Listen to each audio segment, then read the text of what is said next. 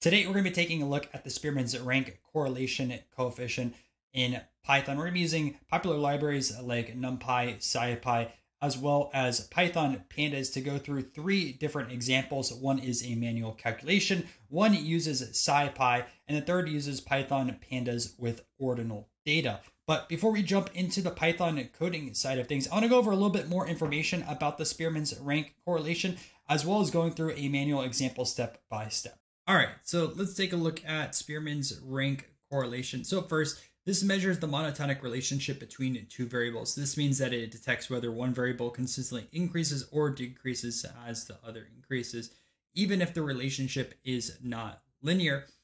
Remember, Pearson's looks at linear relationships, right? So Spearman will work with ranks instead of raw data, and it can be used also with ordinal data. And you can think of this as where like variables are ranked. Like you can imagine like a test grade, right? A, B, C, D, F. The correlation is called the Spearman's rho, and it ranges between -1 and 1.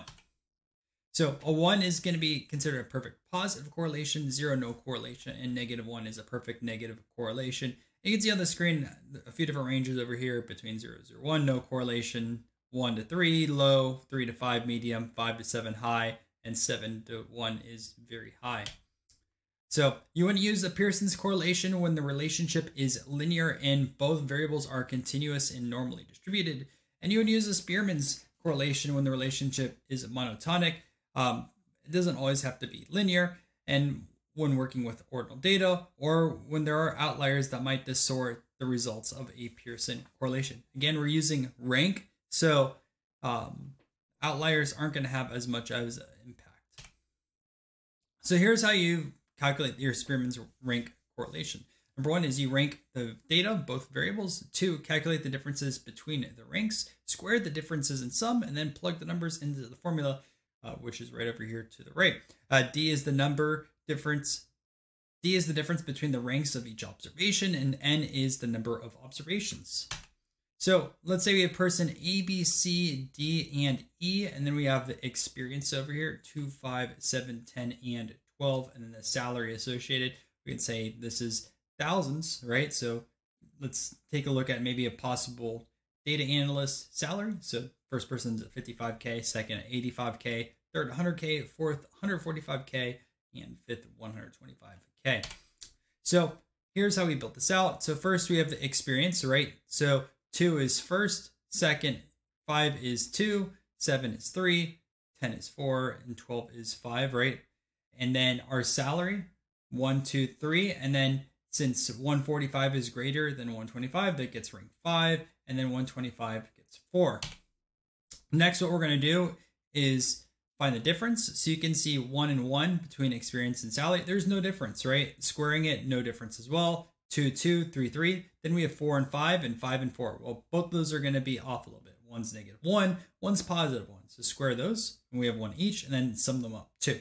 Now we just plug everything back into the formula, right? Our difference is going to be 2, and then also our N is going to be 5, right? So we plug this in over here. We'd say 1 minus 6 times 2, right? So we have 12 on this side of things, and then we have divided by 5 squared minus 1 times 5. So we have 1 minus 12 over 120, 0.9, which is considered a very high correlation. So with that out of the way, I think we are ready to go and start coding. So make sure to grab your notebook and let's go over some examples. All right, so to get started, we're gonna have to import NumPy, SciPy, and Pandas. So import NumPy as NP, then import Pandas as PD, and then from SciPy, we're gonna be importing in stats. So import stats.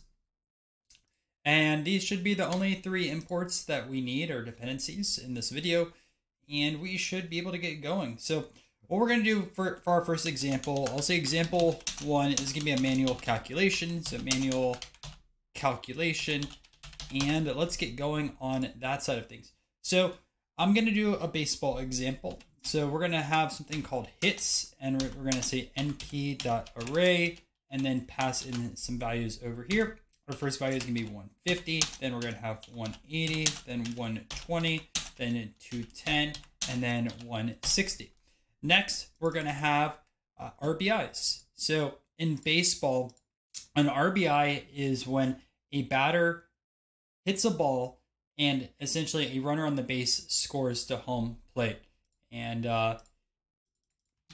we'll throw that in here. So RBIs. And let's rewrite these over here. Now I'm going to go for essentially a 1 correlation. That is not realistic in baseball. But for this video, that's what I wanted to do. So we're going to have RBIs like that. And awesome. So what we're going to have to do is we're going to have to rank each of our hits and then each of our RBIs. So what we're going to do first is we're going to say hits rank equals stats.rank data, and then pass in this hits array. So we'll pass in this. Now we have our hits ranks. Okay. And if we wanted to print this out, so print, you can see that these are now mapped, right? So 2, 4, 1, 5, and 3. Awesome. And then what we're going to do next is we're going to have our RBIs rank. So RBIs rank equals stats.rank data, and then just pass in our RBIs over here, right? And now all of these will be mapped with ranks. So we go over here, is rank, you can see 2, 4, 1, 5, 3. Great. So now both of these are working properly. What we're going to have to do now is find the difference, right? So let's say that is D over here. We're going to say equals, and we're going to have our hits rank minus our RBIs rank. All right. And now let's find our N value, which is going to be our length. So N equals, and then length. And you can either pass in hits or RBIs. It's going to be the same. I'm just going to put in hits over here. So now we have that. Okay, and now that we have our length value and our D value, I want to square our D right now. So let's just say D squared equals D, and we'll raise that to the 2 power. And now all we have to do is calculate everything with our formula. So Spearman rank manual equals, and remember we're going to do 1 minus, and just plug into the formula. So 6 times np.sum. We're going to sum D over here, or D squared, I should say. Sorry. D squared. And then we're going to divide by N times N squared. That's 1. And we should have a value of 1. So let's just print this out. You could have thrown your N squared out over here too, just to make it a little cleaner. Yeah, we got a value of 1. Manual calculation, it's actually not too bad, but we can make this way easier. So let's take a look at our second example. So example 2, which is going to be our SciPy example. And check this out, right? Okay, so this is all you have to do for the SciPy side of things. So what we're going to say is Spearman rank SciPy. We also get our p-value, but this isn't a video on p-values. And we're going to say this equals to stats.spearman r, and then put in over here hits and RBIs. All right. That ran super fast, and then prints this out of our Spearman rank SciPy, and check this out. We get essentially 1, right? 0.999999, and we can go manual, do all this work, or literally 1 line of code with SciPy, and we get that example. I wanted to show you guys one more. So we're going to say example 3, and we're going to look at ordinal data. So ordinal data over here, and I'm going to change it up also. We're going to use Python Pandas for this side of things. So let's say our data equals, and we're going to take a look at a classic example of hours studying and grades. So hours studied And we're just creating a dictionary right now. So we'll say 10, say 15, 5, and 18. And then what we're going to have next is grades. So we'll have grades here, so grades, and then inside over here, let's pass in some grades. So C, we'll pass in A, pass in D, and we'll pass in B. And I made this so we could have about a 0.8, I believe. So, okay, we have this over here. Now, what we can do is create a data frame based off of this dictionary. So df equals pd.dataframe, and then just pass in our data, right? We have that over here. And just to show you that this is working, we'll go over here to df.head, right? And you can see our study and then the grades associated with it. All right, so our next step is going to be to map each of these grades to a number, right? So we're converting the grades to a numerical number. So let's do that right now. And that way we can apply our ranks to those. So we'll say grade mapping equals, and again, we're going to have another dictionary over here, right? We had this data over here. This time we're going to do all of our grades. So we'll say A is going to be equal to 4. And then B is going to be 3. Then C is 2. And then D is going to be our 1, right? So we have our rankings over there for the grade mapping. Awesome. And then what we're going to do is df, and we'll say grades ordinal equals df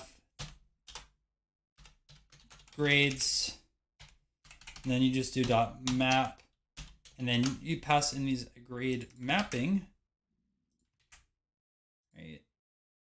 And then just to show you what this looks like now, you can go over here and look at our data frame. And you can see our studied grades and then the grades over here, right? 2, 4, 1, 3. And now we go through our process again. So we have to apply our ranks. Now, luckily in Pandas, it's really, really easy to do this. So we're going to have to do our ranks for hours and then also the grades. So all we're going to do is df over here, and we'll say hours rank. And we're going to say that is equal to df hours studied dot rank. So dot rank like that. Okay. All right. And now we just need to do this for our grades ordinal now, since we did the hours. So we're going to say hours rank. Instead of that, we're going to just have our grades rank. So grades rank, and then just pass in our grades ordinal, right?